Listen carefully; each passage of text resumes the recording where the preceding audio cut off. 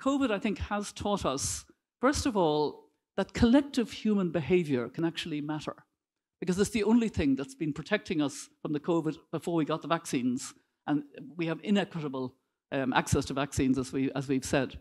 So collective behavior is going to be necessary going forward. We must change very dramatically our consumption, our production, and the developed world must lead on changing behavior. Secondly, government matters. You talked about the trust, but actually it's very visible, the governments that coped well and the governments that coped badly. And in that point, women-led governments, Jacinda Ardern is the poster child, but women-led governments actually did do better overall.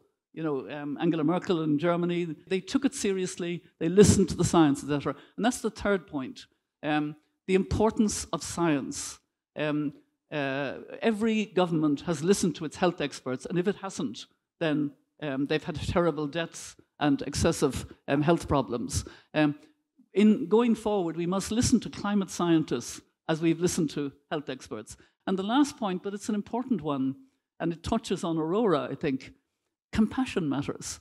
What has been remarkable is the compassion in countries, the compassion of food parcels, the compassion of caring, the compassion of being aware of it being much harder on somebody else.